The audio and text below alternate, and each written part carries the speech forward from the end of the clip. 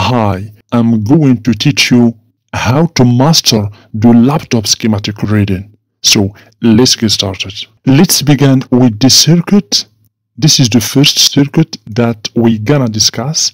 The circuit that is responsible to generate the plus 3 volts for the laptop motherboard.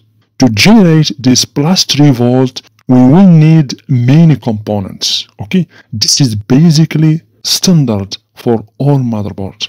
So as you can see here, we have the controller IC. As you can see, the first component is the controller IC. So its reference in the motherboard is PU7. For ICs, you can find PU or U, and here this is its part number. Okay, for example, if you have a bad IC like this, you should replace it with another IC with the same part number. So then we're gonna need an inductor. Basically, we don't have here MOSFETs because this is just a small circuit. So we have inductor and chemical capacitor, as you can see. So always the inductor and chemical capacitors are used for filtering purposes. The inductor also is used to increase the current in the circuit. So we have here inductor PL9, and here this is chemical capacitor to make the signal or the voltage a filtered voltage. We have PC107, and we have other ceramic capacitors. This is basically ceramic capacitors. Those capacitors are not polarized capacitors. So this is the value, as you can see, for this chemical capacitor. We have 150.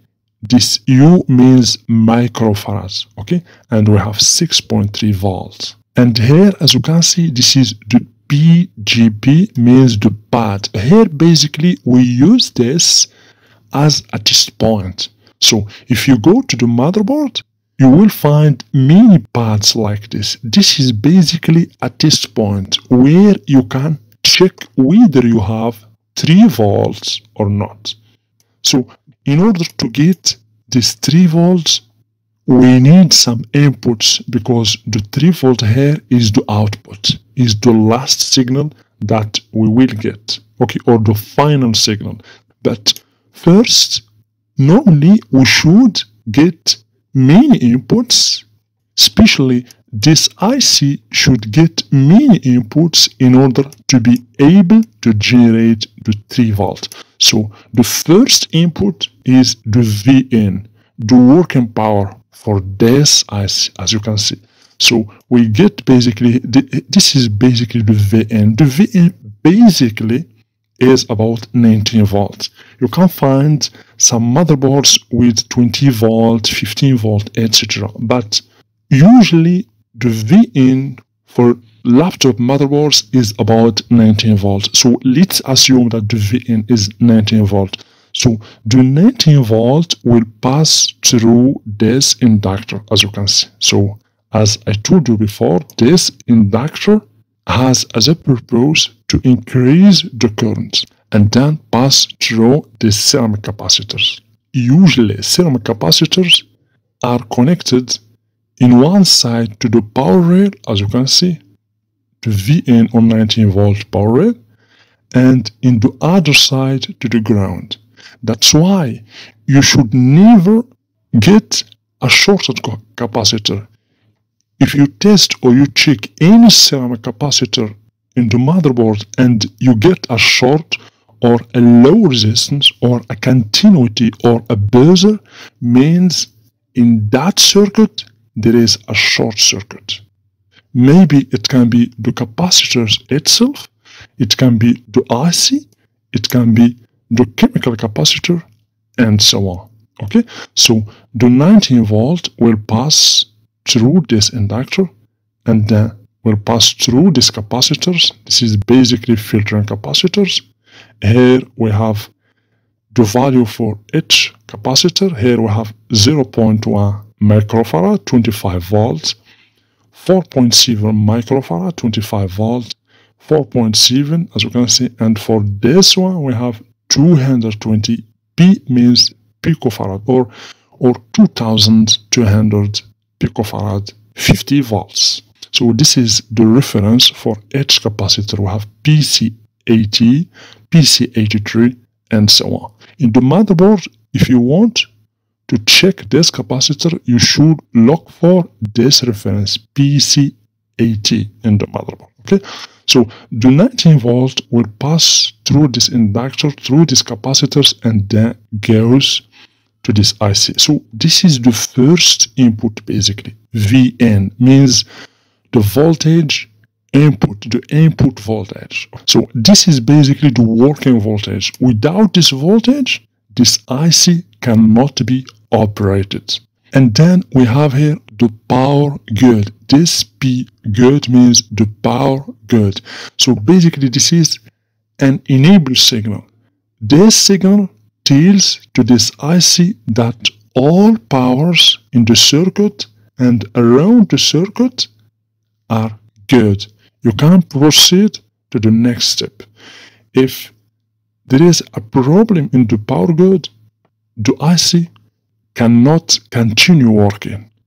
So this is basically the second input. So the VN, a very important input, and the power grid.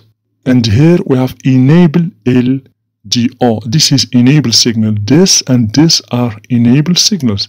Basically, these signals, as you can see, are coming from the SIO or the super input output, because the SIO in the motherboard or the super IO is the IC, the first responsible for the whole power in the motherboard. Okay, so the SIO controls all control ICs in the motherboard. So always enable signals comes from the super IO. Okay, and here of course we have the burst, we have the VCC plus 5 volt, we have the V out, but the important inputs are VN, power grid, and enable signals. Okay, for this, basically for this 2 pins, we have this mark here means no connection. As you can see, ANC means no connection. So after receiving the 19 volt and all these enable signals, so the IC then can generate this 3 volts, can generate 3 volts. And 3 volt will pass through this inductor, the current will be increased, and this is a filtering capacitor, and then we will get here plus 3 volt is 5. So you can check this 3 volt here. Never check 3 volt here in the IC pinout, because if you try to test or to check whether you have 3 volt here, you can make a short circuit in this IC. No, go always to the inductor and take a measurement, or to the pad, to the test point. If you understand just the working principle of how to read laptop schematics, you can read any schematic. Why? Because the working principle and the steps are standard, the same things.